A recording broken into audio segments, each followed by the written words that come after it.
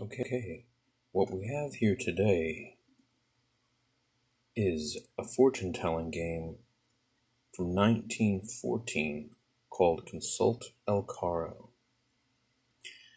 My guess is this was like a predecessor to those Magic 8 balls we had in the 80s and 90s. You can see the copyright date here. Elcaro Co, Rochester, New York. I tried to do some research on Elcaro Co and couldn't find anything. My assumption is this is about the only thing that they made. Let's take a look inside. This is what it looks like. There is a piece of plastic that covers where the ball is. That was completely damaged when I received it, so I've restored that. The ball was also missing, so right now I just put a BB gun BB in there. It's a little too big, so it doesn't fit into the holes that well, but you can see it says, "Have your fortune told. Fun for the young, pleasing to the old."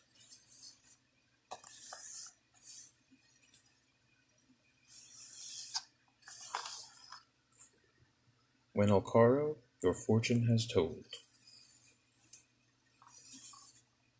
Instructions inside cover. Those are your possibilities 1 through 60. The back has nothing on it.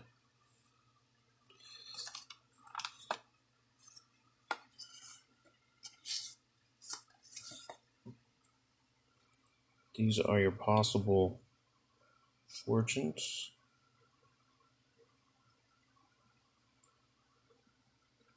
The directions.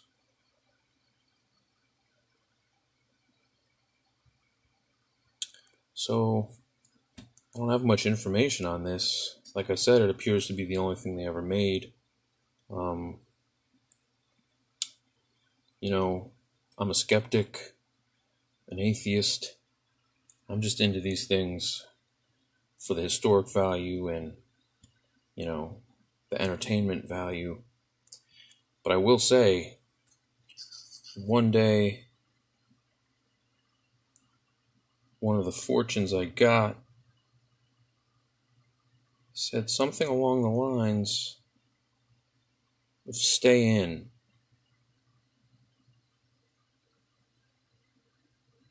Don't go out today, or something like that.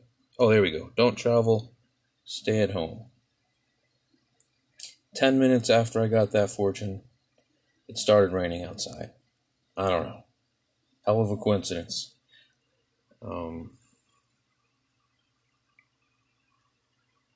Anyway.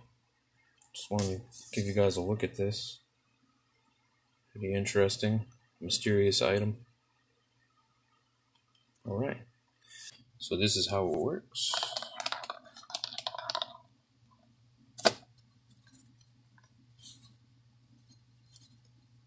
Let's see what we got. Number 47. 47. Beware of that tall man. Well, that's rather ominous. Well, I guess we'll see what happens. We'll get back to that one later. So anyway, thanks for looking. This is Consult Elcaro. See you next time.